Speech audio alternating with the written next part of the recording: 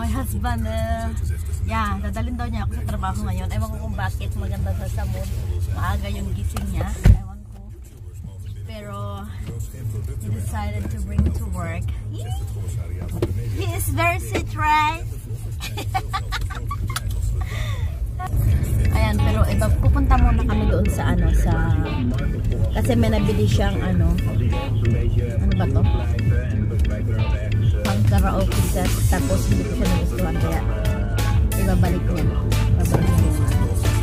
Ayan, so tapos after namin maibalik, ihatid niya daw ako sa trabaho, diba?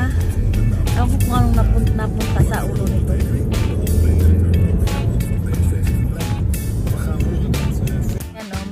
Foggy ngayon. Kaninang umaga, sobrang sobrang talagang foggy naman. Halos hindi mo makita yung mga bahay na ganyang kalayo. Hindi mo yan kanina makita. Sobrang fog. Yan, dito niya nabili yung store yan. Dito niya nabili yung karaoke set. Hindi siya nagustuhan kasi pangit yung sinag niya. Kasi sabi ko, ayaw ko. Babalik niya. Bago ka pa lang sa aking channel, please don't forget to click the subscribe button, like this video, and also the notification bell, please. Ayan, para lagi ka pong updated sa aking mga videos. Papunta ako ngayon sa work. Ayan, ayun nga, katulad ng sabi ko, dadalhin ako ni husband sa work. Hindi ko alam kung anong napunta sa isip niya kasi siguro dahil maaga siyang nagising, wala siyang magawa. Kaya sabi niya, love, I'm gonna take you to your work. So, ano pa nga bang sabihin ko? Di, okay lang, thank you, diba?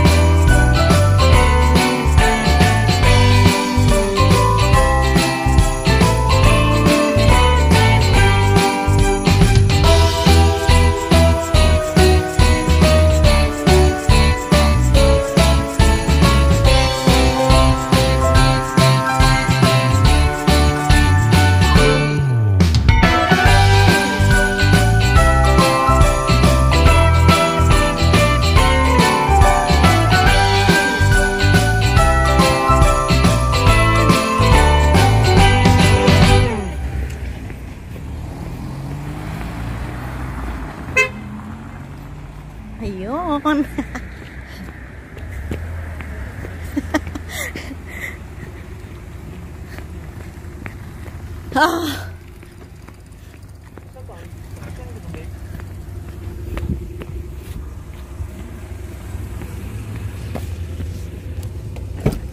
Hi, sir. Hi, ma'am.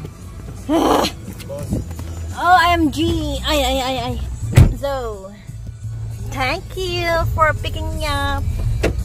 Everything for my mahal. Really? Really? OMG.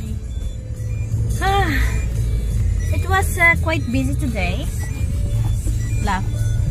Yeah. Yeah, just a second, okay?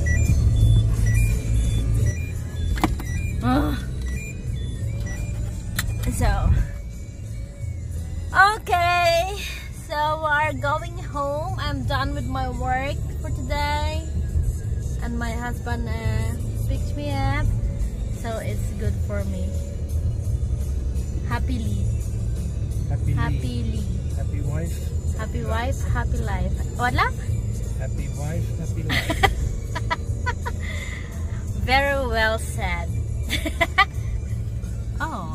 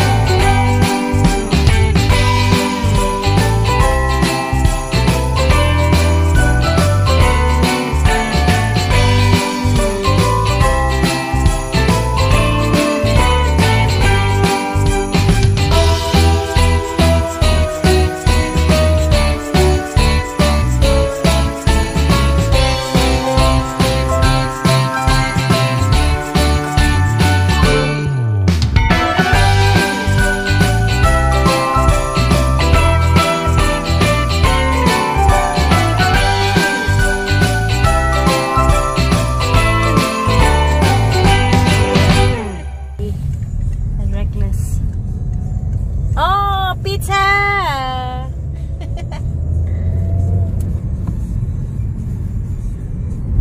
Oh, there's nothing special here anymore, so